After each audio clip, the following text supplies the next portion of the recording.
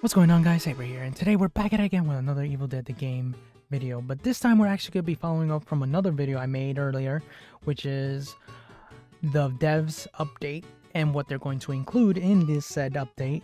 But before we get right into it, I want to thank each and every one of you who have subscribed, liked my videos, or disliked my videos. Comment down below every single time, and I enjoyed having a more thoughtful conversation with some of you guys. Thank you for all the support that you give, because it really helps the channel a lot, and I want to get to the point where I create more better content for you guys, which I'm working on right now, a video that I really want to get out there, but I'm not sure how long it'll take. It'll have a lot of edits, a lot of stuff, so we'll be on the lookout for that video when it comes out. Hopefully it'll be funny, hopefully it'll be great, I don't know, but for the most part, I want to get to that level of editing soon, and I want to do more of that level of editing. But for now, I'm just going to be posting most of our matches, because it'll help as well some people to understand how we play and how they can learn from these plays that we make. Now, let's begin without further ado. Let's start with cars. Cars has been one of the few things that needed to get changed, but I don't know the changes that it really needed. So the things that they're going to do is, one, they're going to reduce the amount of cars that are present in each of these maps, and two, it takes damage over time when it's close to book. This will deter book blocking, and also it'll be not, there won't be too much cars to book block anyways.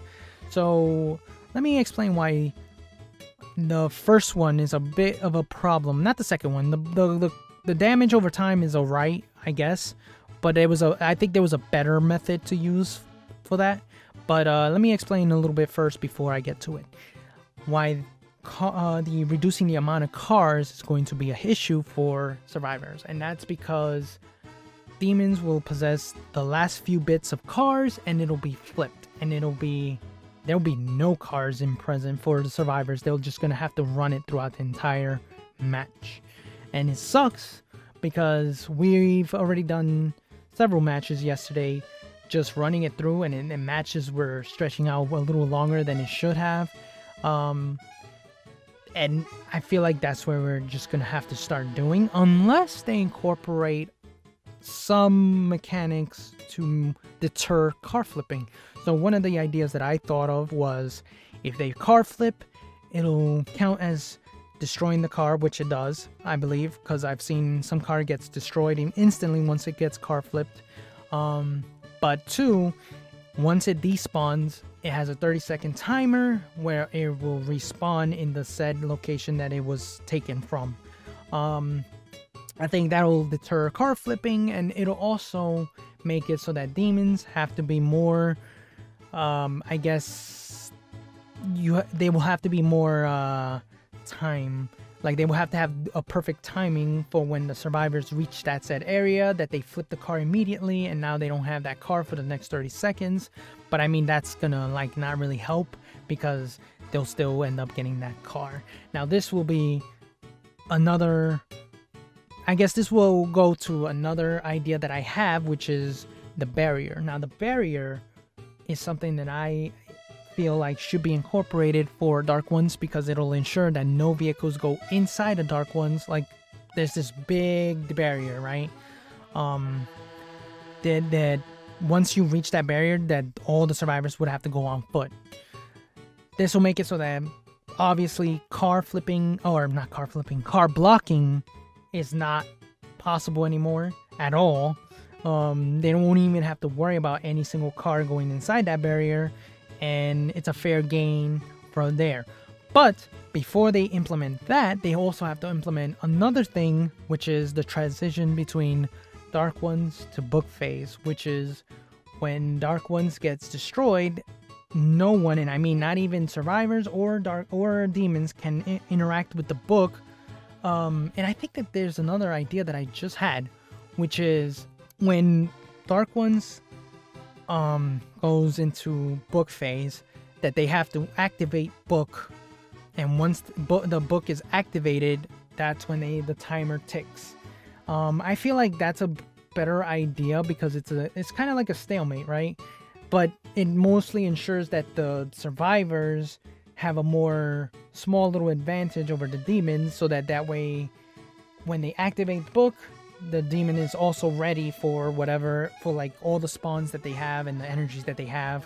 Obviously within that barrier they'll have their energy increase more and more, but I mean, even if with that advantage that survivors have, demons are more susceptible to still be able to destroy book.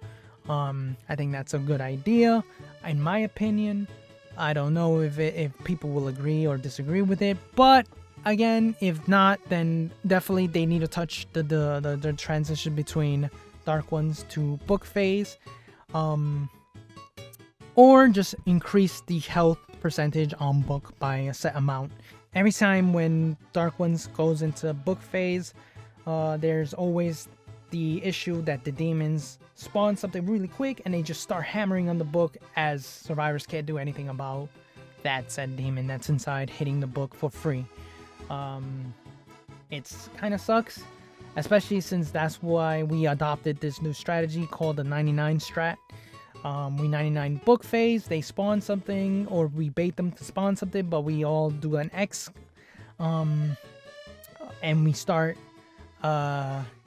finishing up Dark Ones once we do a sweep, and then we create the X formation, and then we start book phase immediately once we know it's clear. It's a good way to also pretty much see what the demon's next move is. Usually we always bait their boss, we always bait their elites, but I know some people say it's cheesy, but what's more cheesy is when they are able to freely hit the book and we can't do anything about it, and they win games because of that free hit on book. So I think that's a change that they gotta do, especially since demons are gonna get a buff anyway, so we'll see what they'll do.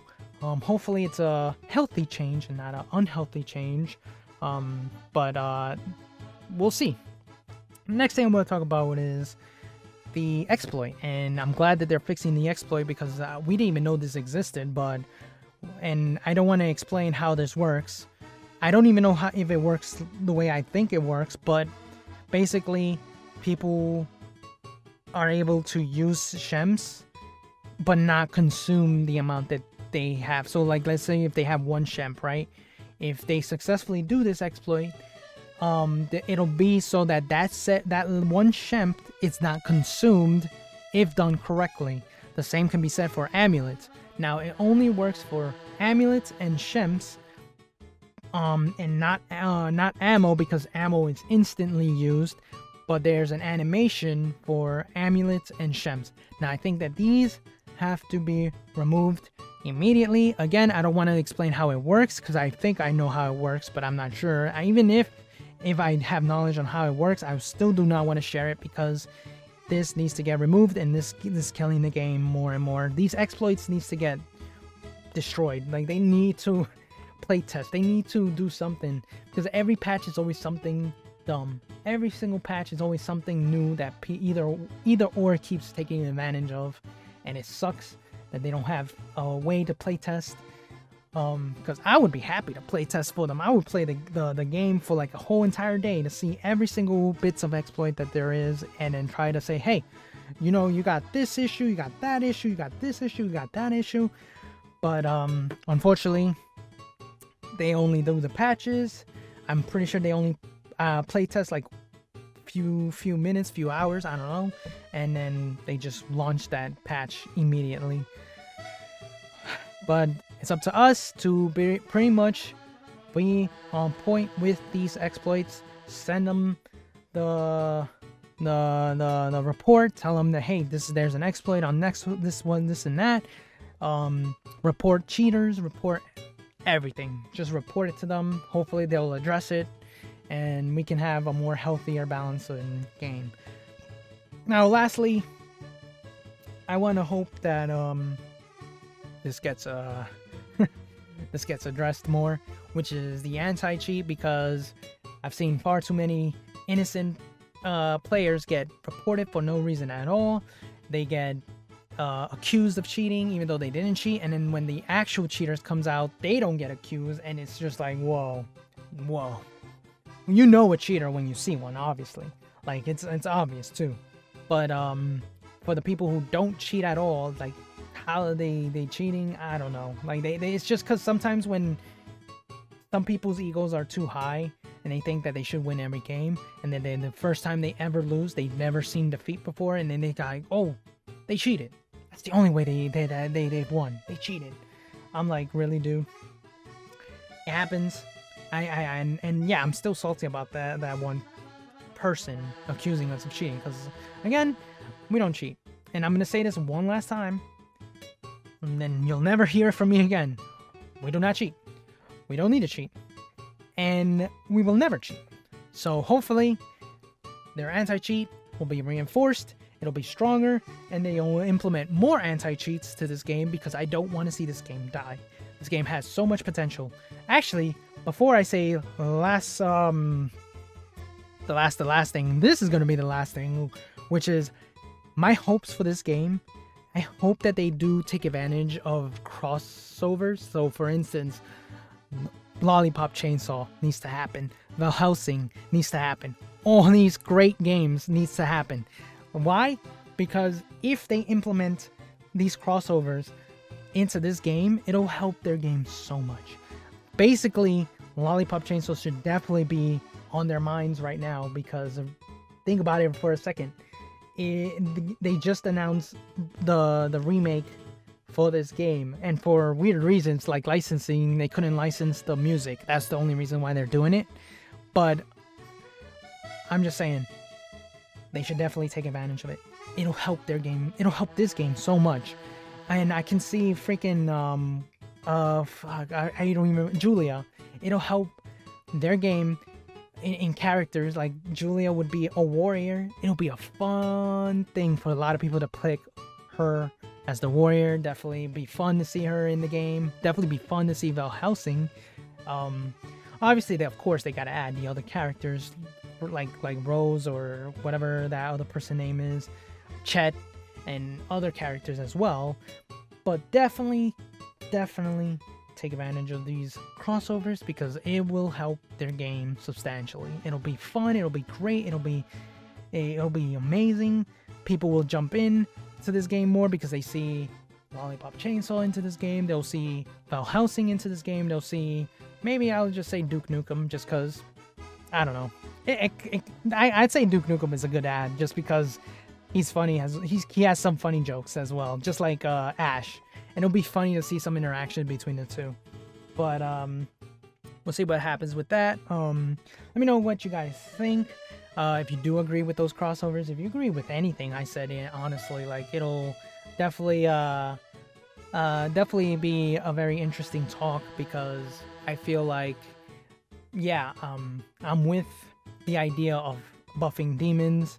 They need a little bit of something, but not too much, because you don't want to make it so that the scale starts tipping over more and more, and then it becomes very, very difficult to play, even for solo queue players who are already suffering through all these defeats because of the play style, because of the choices that they make and all that stuff. You know, because again, at the end of the day, this is a 4-player game versus 1.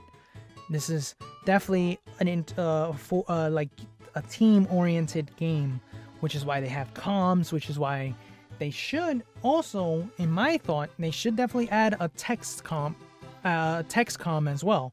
So ensure that people can talk to each other via chat through you know, like a text wise, and they can interact there. But for the most part, we'll see how this goes. Hopefully you guys like this video. Comment down below if you like or dislike as well. And I'll see you guys in the next video. This is Saber, clocking out.